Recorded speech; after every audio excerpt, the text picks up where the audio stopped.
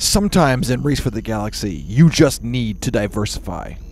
Find out what that looks like here on Legendary Tactics.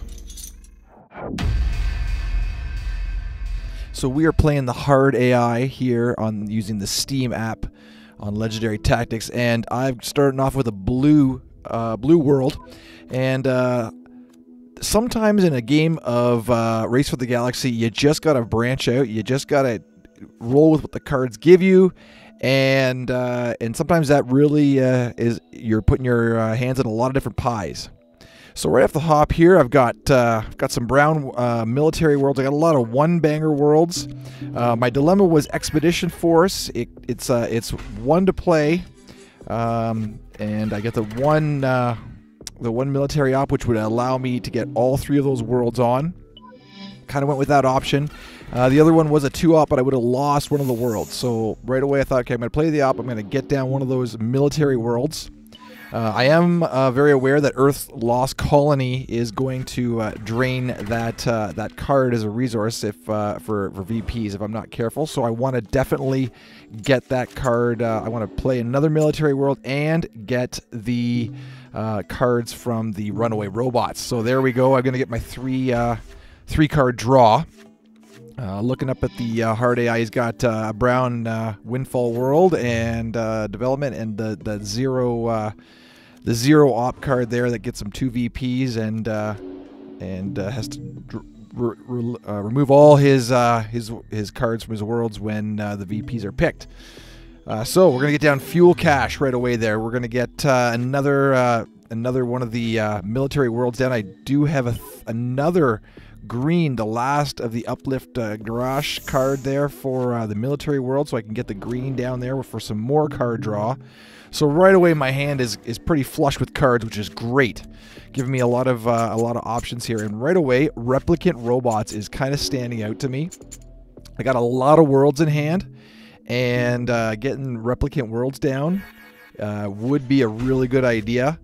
I can then start really looking into mashing through some worlds. So right away here, I've got a bit of military going.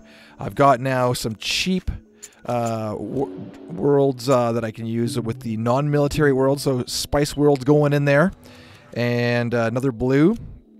So I am a little bit blue heavy. I got some browns in there as well, and some windfalls, some regular worlds. So it's a really we got a real mixed bag here. But like I said from the onset, sometimes you got to diversify out. You got to go a little military. You got to go a little replicant robots, and make your regular worlds cheaper as well. So gonna go ahead and I'm gonna plan to drop another world, and also gonna go with the new Earth.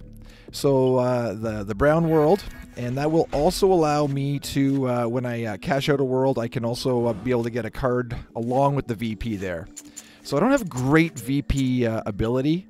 I've got the Earth's Lost Colony giving me the 1 VP cash out as well as the new Earth.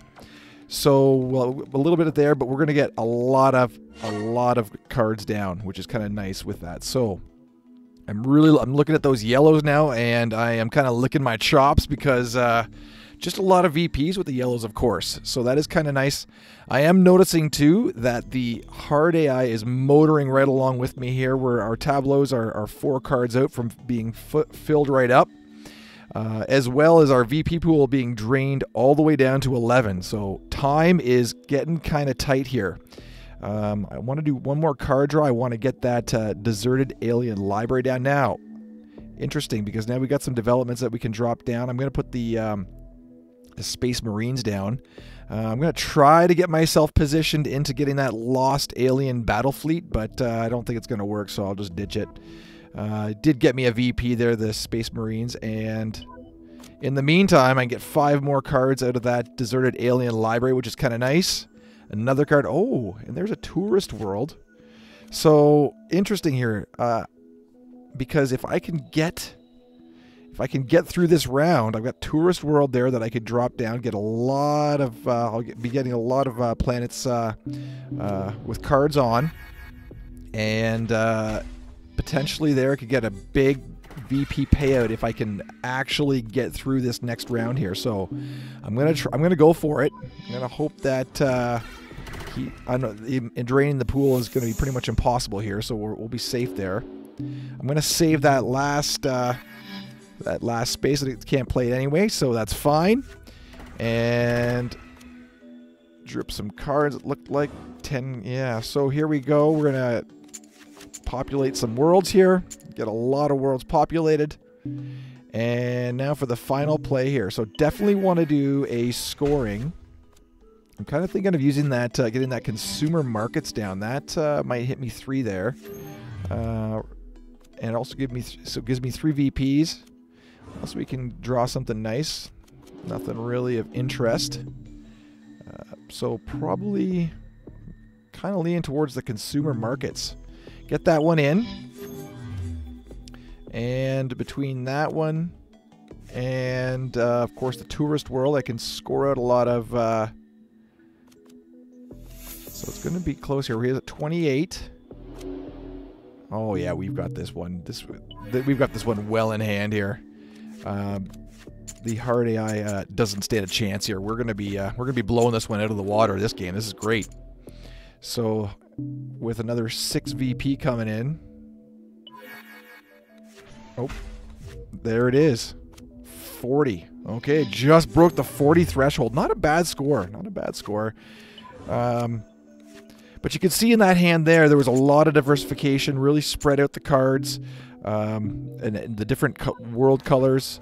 Try to just kind of you take what they give you there with your hands dealt and make the best of it.